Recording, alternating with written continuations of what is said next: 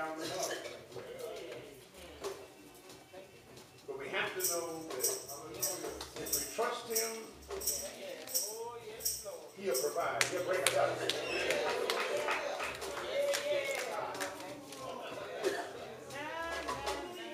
But we have to take our hand off of how he does it.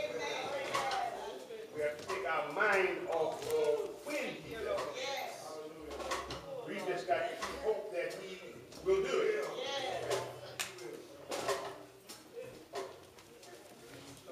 If we look at the scripture this morning, we will see that in the minds of men, things are no good, but in God's mind.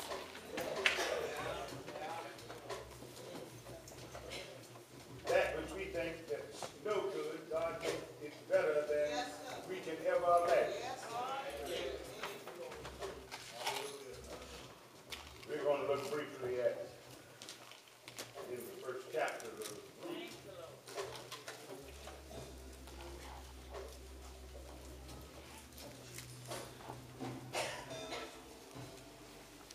Anything good come out of Moab. Anything good come out of Moab. Now we've got to find what's your Moab today. We got to see how people look at where you are in life. Now to understand Moab, you must understand the history of its beginning. You wouldn't think that it began as it did. Moab was born after Sodom and Gomorrah. Lot fled Sodom with his family, and in effect, he took sin from the city with him into the wilderness. His wife disobeyed God's instructions and was turned into the pillar of salt. Lot's daughters don't take God's plan in their own hands. And the daughters plotted to get their father drunk so that they might commit incest with him, so that he could father their children. Now in their minds, the only way that they could have and keep good seed was through their father. It was not that they were trying to do anything wrong. They were trying to keep and make sure that their children were good children. But God.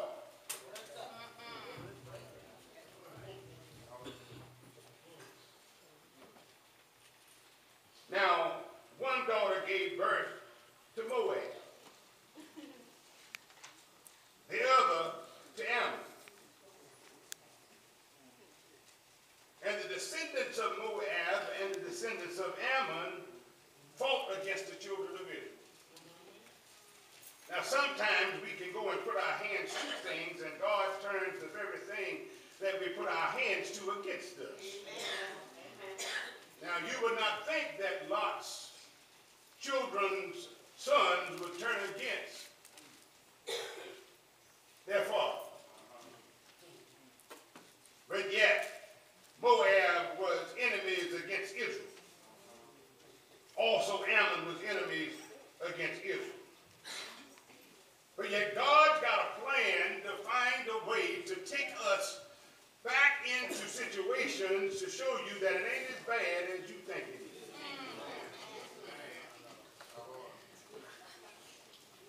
Sometimes we look at situations as Israel did, and they passed a law that nobody that was an Israelite could marry anyone that was a Moab or that was an Ammonite. And because they passed the law, they felt that, well, we can live and we can be pure in ourselves if we keep it that way. But yet God set a famine in the land of Israel. He set the famine in the land of the enemy of his children. So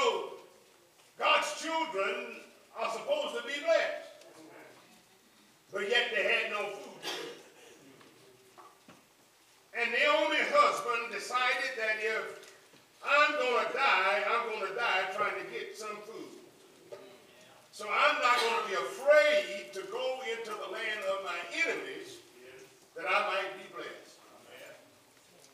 So he picked up his wife and his 2 sons, and they went into the land of Moriah. Y'all hold on with me now. It's going to be all right. And after they got there, it's funny how God moved things out of the way. As we read in the scripture, when they got there and they lived there for a period of time, the father died. Now the father was holding the reins. He had control of his 2 sons. But just as soon as he died, they took wives of Moriah. Now, we know what the law says, and we know what Daddy says, but we've been here for 10 long years. And we're going to find wives right here in Moriah. So they took a wife of Oprah and Ruth. But yet they lived in, before they could bear any children, God had his hand even in that. Melon and Chilon died. Now God knows how to take care of you when you're going through your struggles. He knows how to move you to be blessed.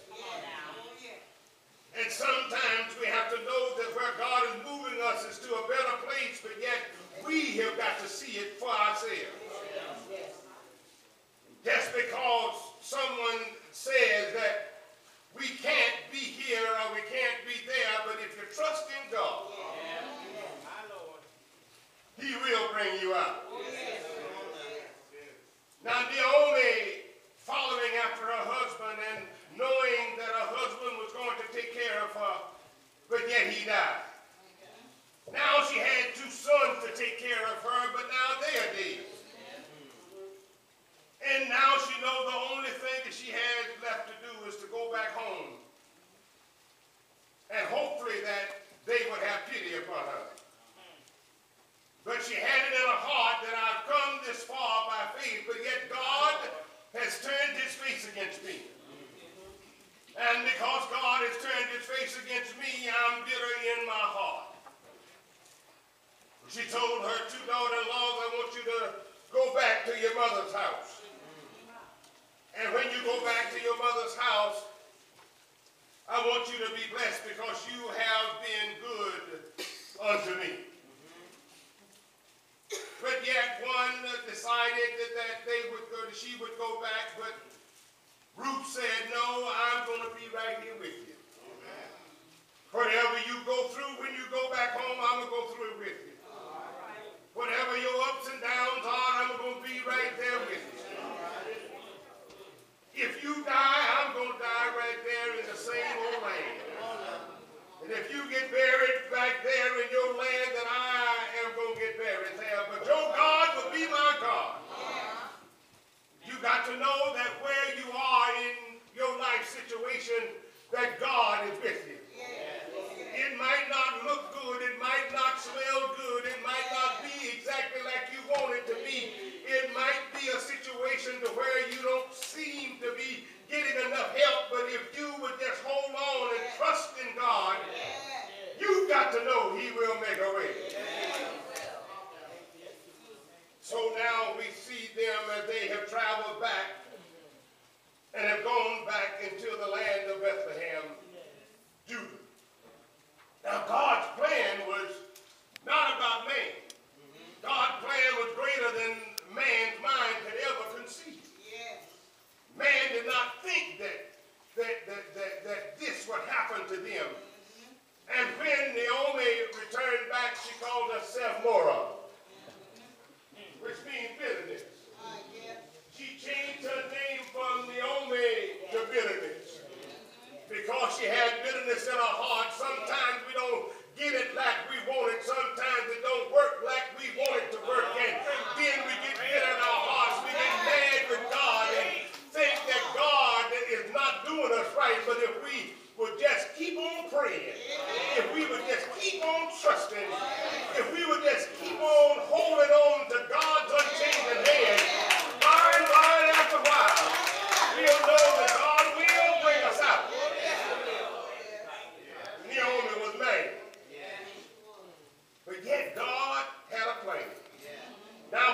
Naomi got back, she began to try and live her life.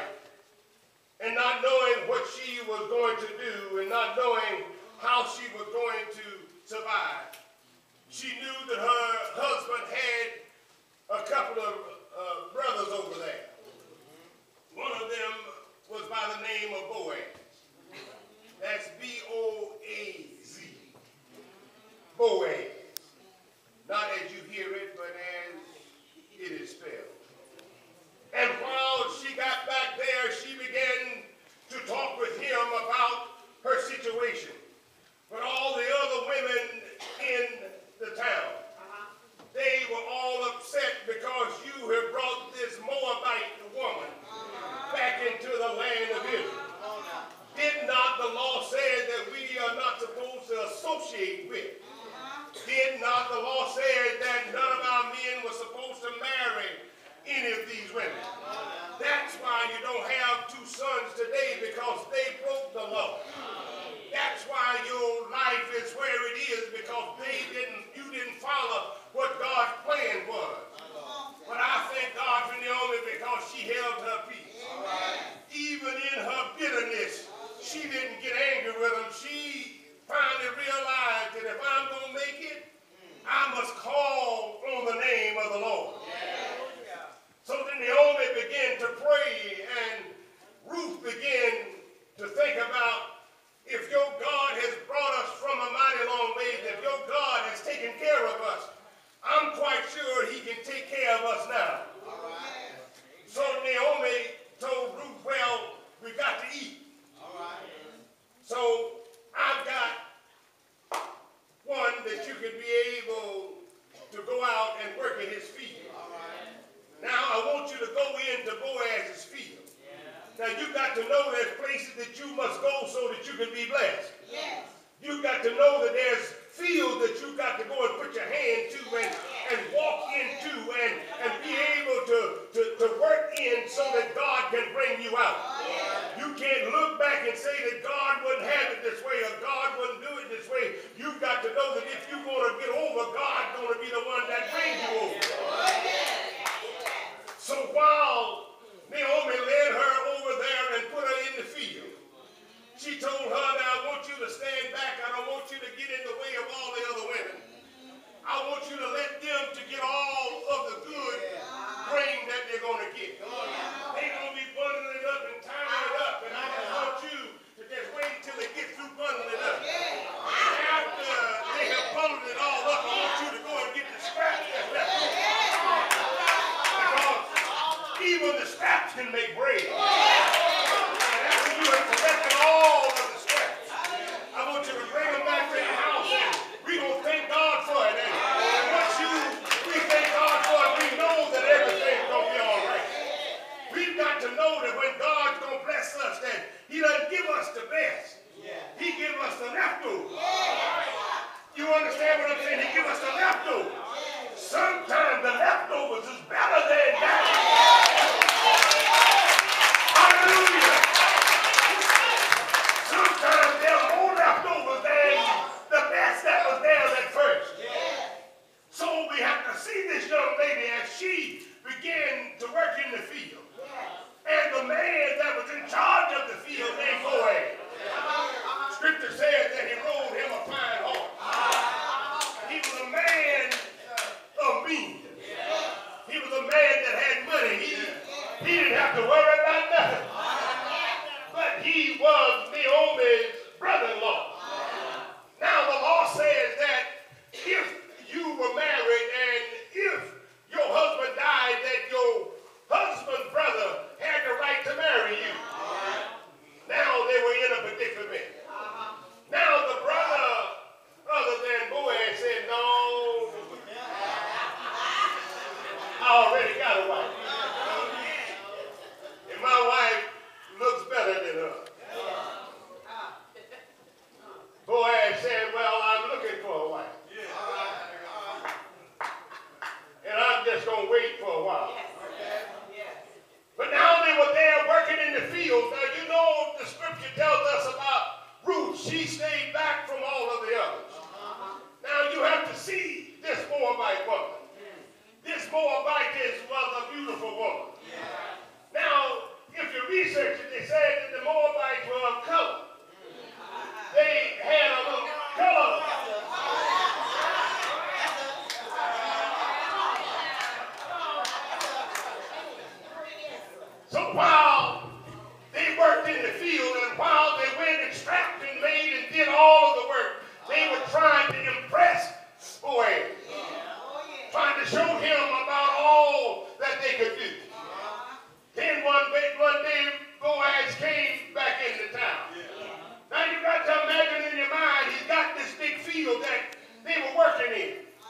And when he came riding into town and went into his field, he looked and saw all of the women that he had working.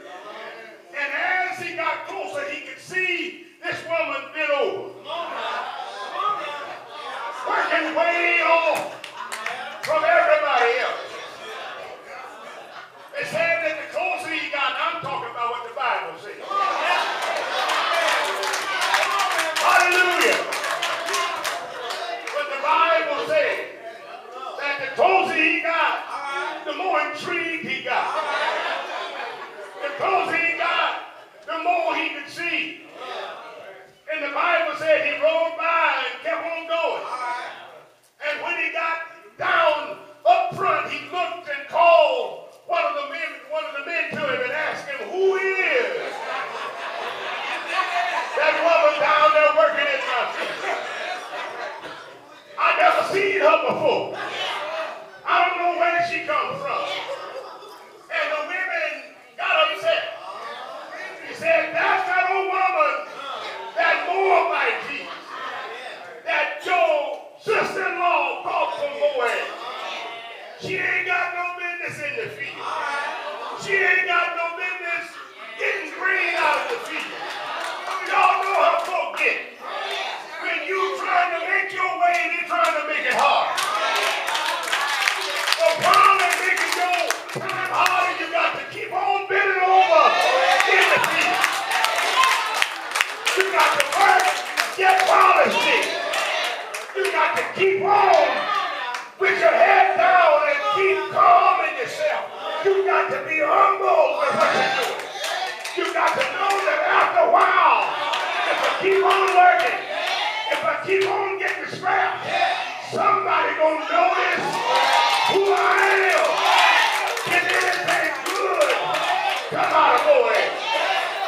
But the Bible says that every day that Boaz got on his horse, he began to ride in the field more and more every day.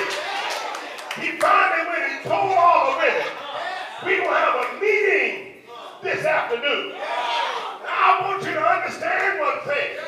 I know how y'all feel about the Moabites. But I'm going to tell you one thing.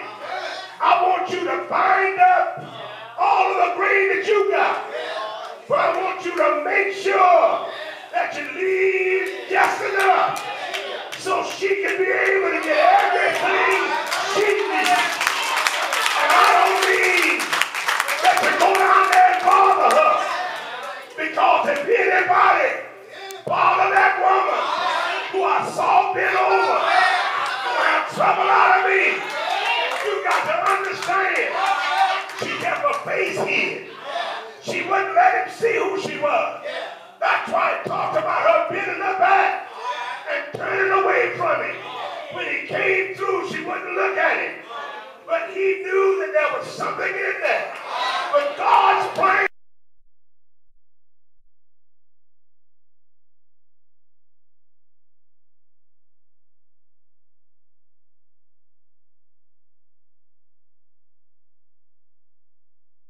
Solomon.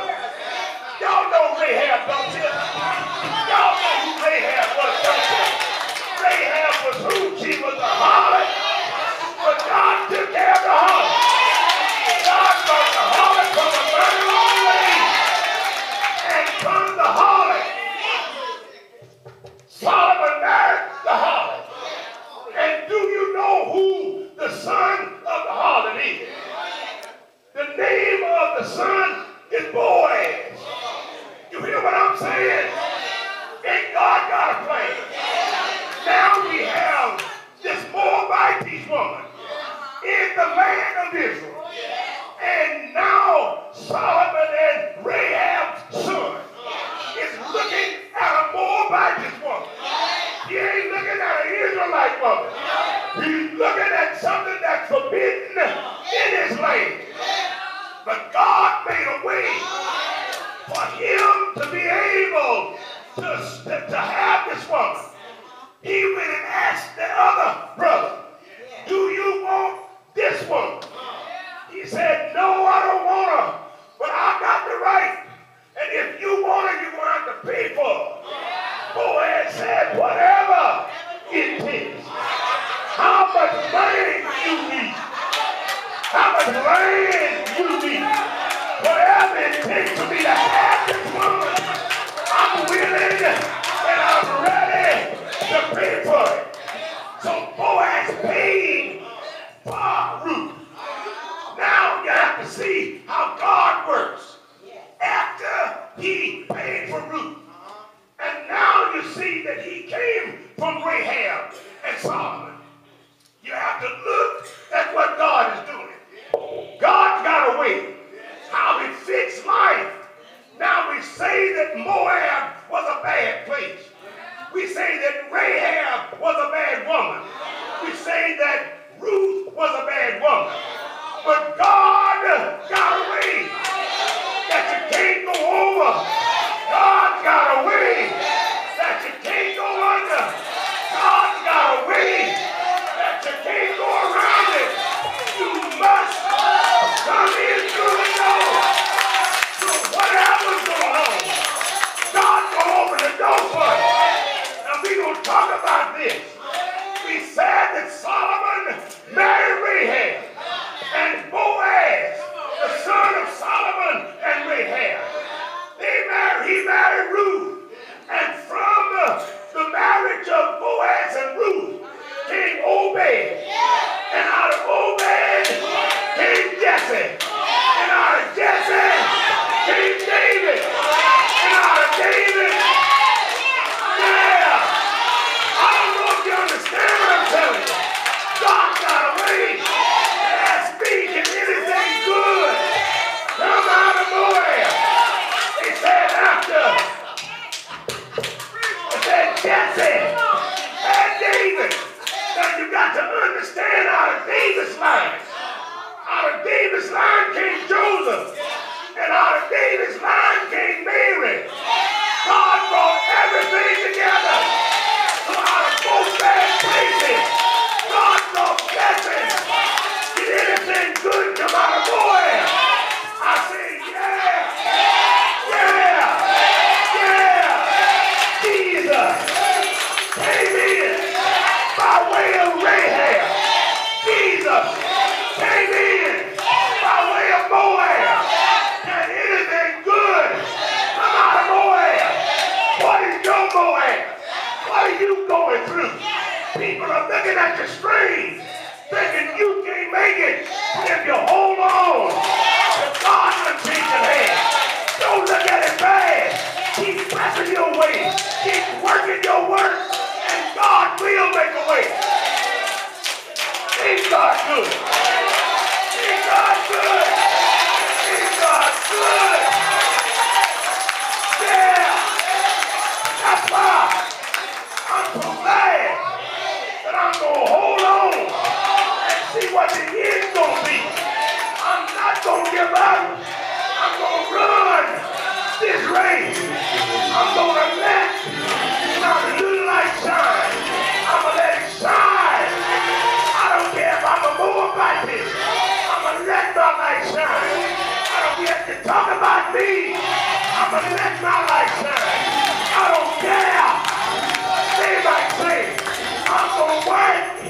Honestly, God is good. And he got a plan for your life. If you just let him work it.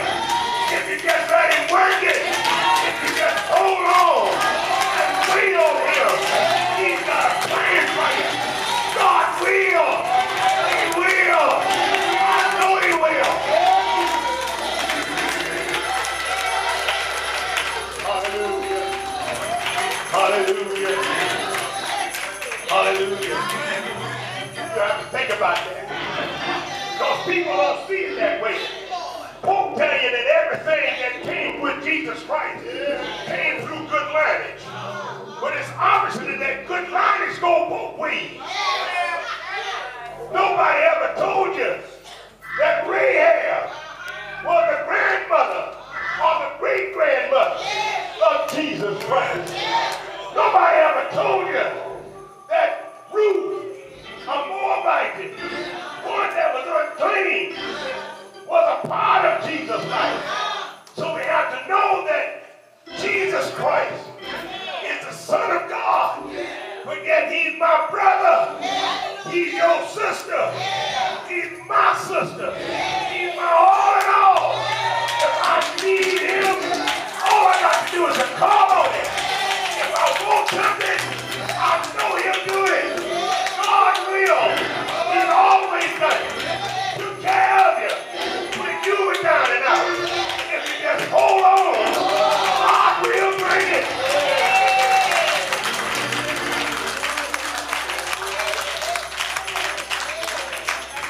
Running a race.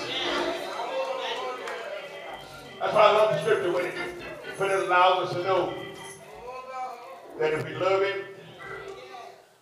we can run and not be weary. That we can walk and not faint. But you got to be willing to hold on to God's unchanging hand. I know because I'm a witness of who God is. I'm a witness of where he brought me from.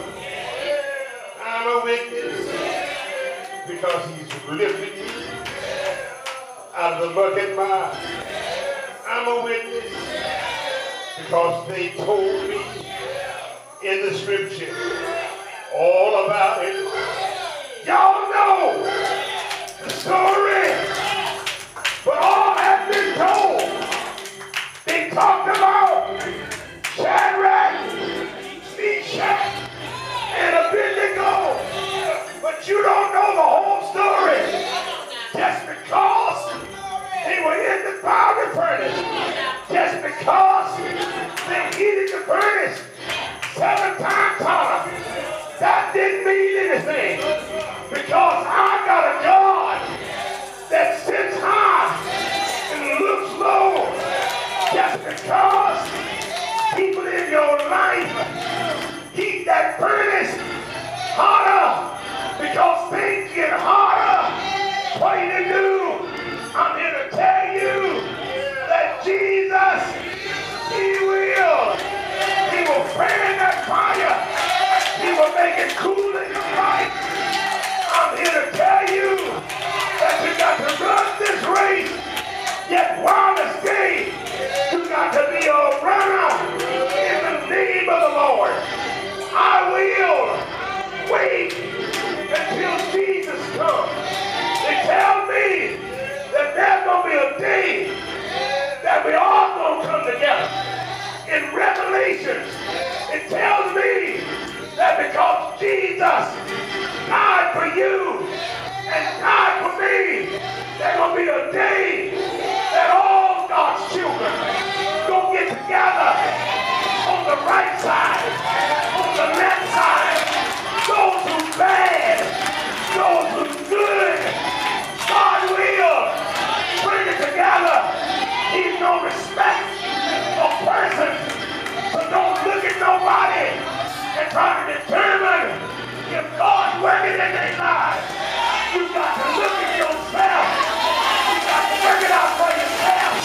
You got to know that God will take care of you. Let him work in your life. Worry about your life. Worry about how he working you. When he lifted you up, not when he lifted them up. God comes and he's always right on time.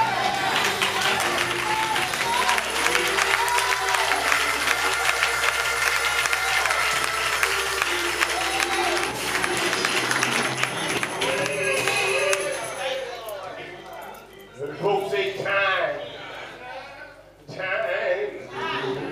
is winding up. They say time is winding up. Time is winding up. Time is winding up. Time,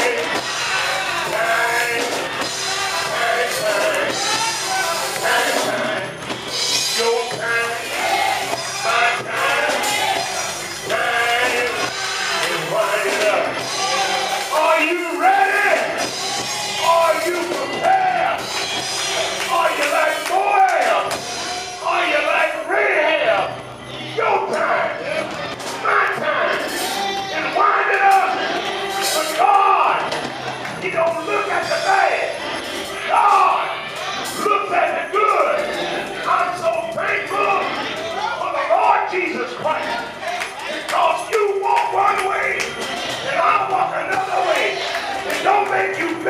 with me. Because you sit in certain seats. Because you are lifted up. Because your job, your house, your car might be better than mine. But I got a God that takes care of me. So I know for myself that when the time comes, when all of God's children get together, oh, what a time! Oh, what a time! I'm going to be there. And if you love me, you going to be there. God's not concerned about the flesh. People talk about, well, you were drunk. People talk about, well, you smoke cigarettes.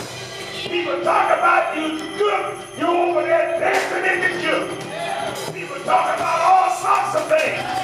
But I want to ask you one question. Do you believe? Do you believe? Do you believe in the Lord Jesus Christ? Like you believe in it. He said one thing. If you believe in me, you shall not perish, but have ever,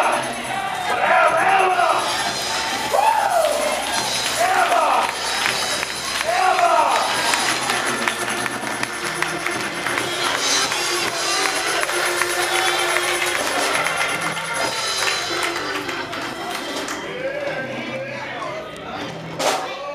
He said, if you believe in me, you're going to have the everlasting life.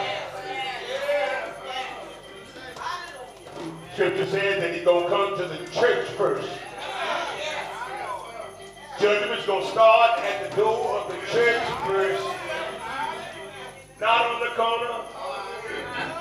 Not with the crack addict. Hallelujah. You mad with the 16-year-old that had the baby? But God got love. You mad because they won't live like you want them to live. Talk about Moriah. Talk about Rahab. God can do it. But when God comes into your life, I don't care if you're smoking or drinking. I don't care if you're running and dancing. I don't care what you're doing. God will. This is for you. No man can do it, but God will. Hang around him long enough. If you love him long enough. If you praise him long enough. There won't be no more drinking. There'll be no more dancing. No more smoking. It's in everything. Everything. You stand from that point. You be standing for him. You be standing for him. You be singing for him. You be drinking for him. You be smoking for him. And giving him praise. Giving him praise. Ain't God good? Ain't God good? Yeah.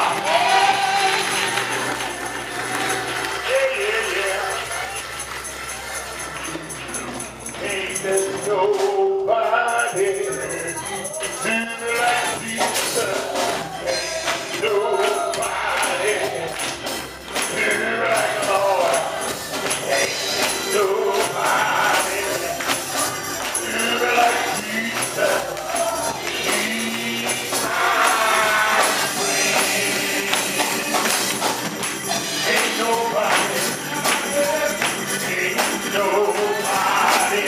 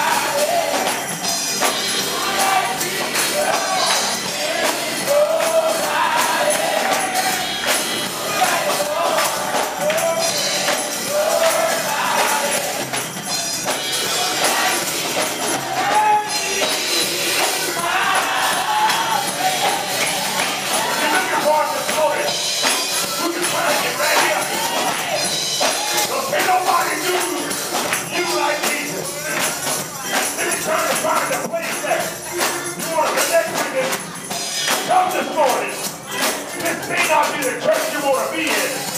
But I tell you, you don't worry about connecting with the church. Come and connect with Jesus. And we'll go with you to whatever church you want to go to. Don't come good this morning. I tell you, he'll fix it for you. He'll find a body. Don't be wrong.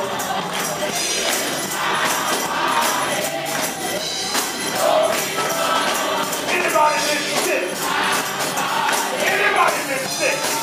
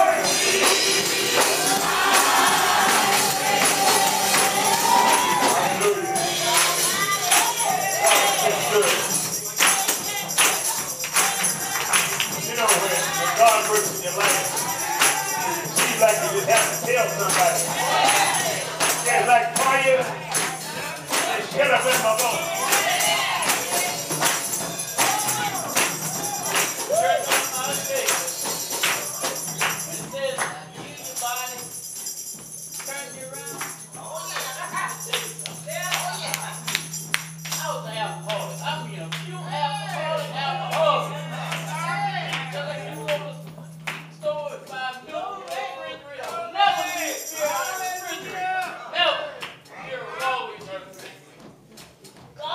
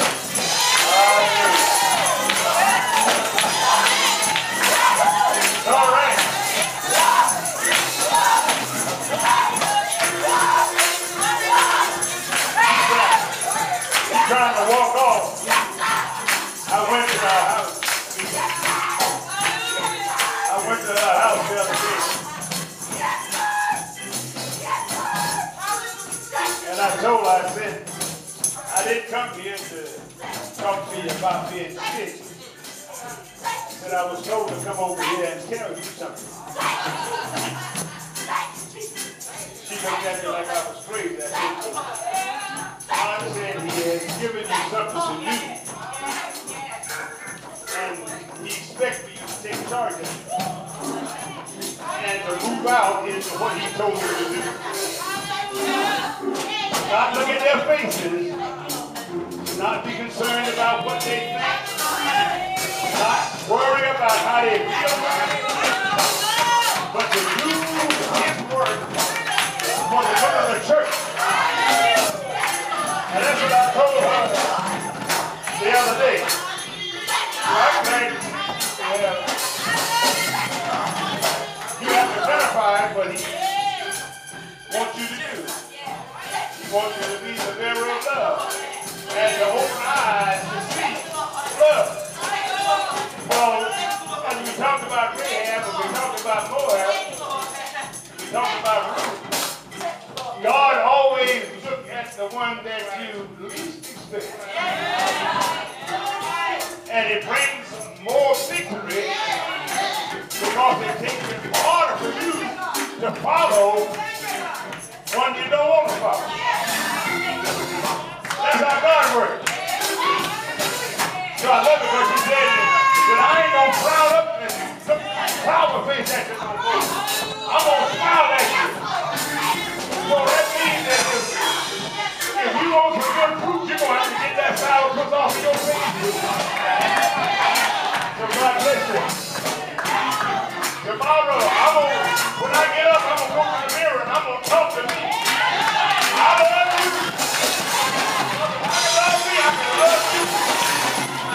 Thank God for it.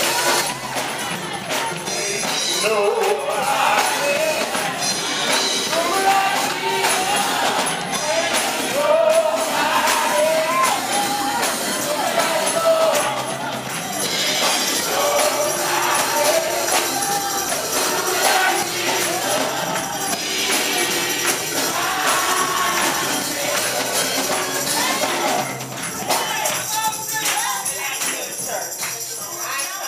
A lot of people know I don't share a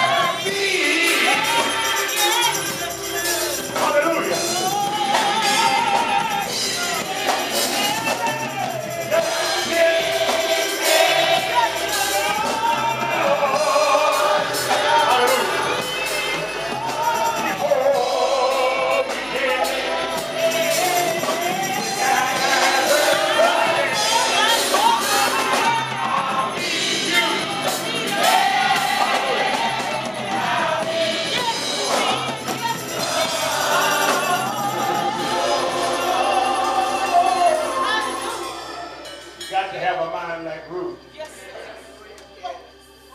To know if you love the Lord and you love yourself. Did anything good come out of Moriah? Walk in the light and be blessed. Now may the grace of our Lord and Savior Jesus Christ, the sweet communion of the Holy Spirit, rest and be with you now and forever. Everybody say, hallelujah.